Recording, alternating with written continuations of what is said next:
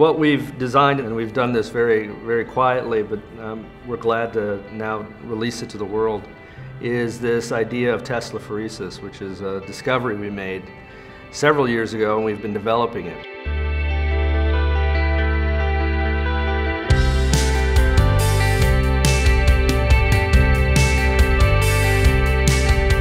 And Teslaphoresis is, the simplest way to understand it is self-assembly at a distance, just long-distance assembly of materials.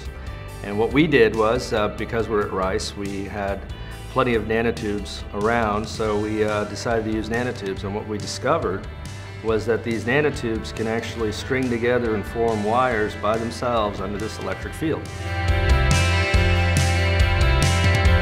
This fundamental idea of force acting at a distance, that you can have, instead of, when you normally build circuits and things like that, you have to have physical contact.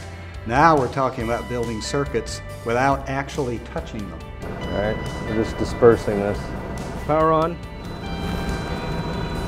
and up.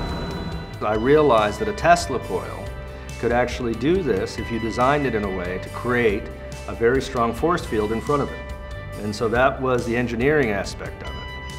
And then once I designed the machine, then all sorts of discoveries started falling out of it. Oh, that was a good one!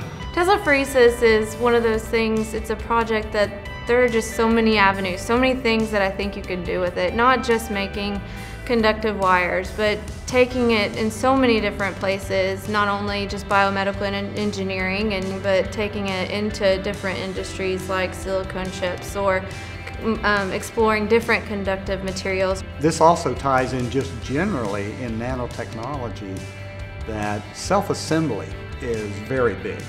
That is, if you can get things to build themselves, just as in biology, we build ourselves. When my son saw it, he called them webs. He thought it was like Spider-Man shooting webs out. And it really is. It's very much like a web sort of stringing out together. And that was a surprising finding. And the physics of that is actually a lot richer than what we had originally thought. So there is new science coming out of this as we go.